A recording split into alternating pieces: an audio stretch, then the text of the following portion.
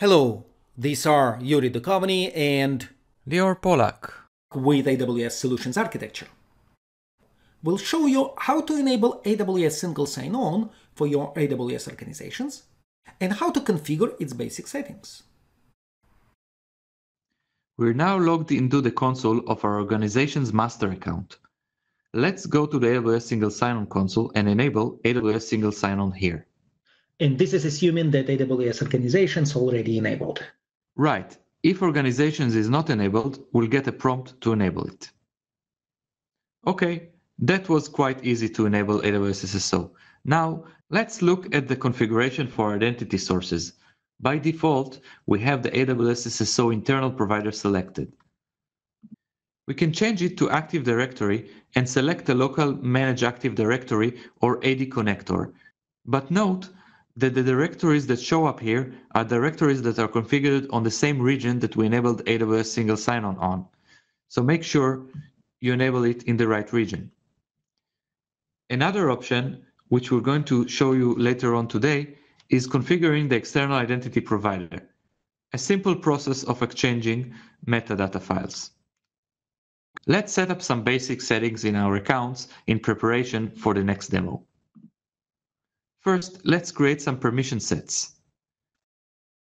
And remember, permission sets are actually in access policy templates that AWS SSO is going to provision in the corresponding AWS accounts. Right. So we're going to use the same job function policy as we did before. So we're going to select the support user and create a permission set from it and another one for the network administrator, just like before. Later on, when we're going to assign users, we're going to select the accounts that show up here that are synchronized from our organizations and assign them to specific permission sets. Can you also have a look how to configure a business application with AWS SSO? Yes, definitely. Let's go ahead and configure a new application. I can either select an application that are pre-configured in the application catalog or create my own custom SAML 2.0 application. I'm going to configure Dropbox, so I'm going to just select it from the list. I'm going to add the application, and then I'm going to select the configuration instructions that will tell me how to configure my Dropbox setup. This is very convenient because it goes step by step to configure the Dropbox application, and it also populates the right fields so I can just copy and paste them to Dropbox. Let's go to Dropbox. I'm already logged on as an administrator on the settings pane for the single sign-on configuration. I'm going to copy from the guide the identity provider sign-in URL and paste it in here. Next, I'm going to copy the identity provider sign-out URL and also paste it in the right location in Dropbox.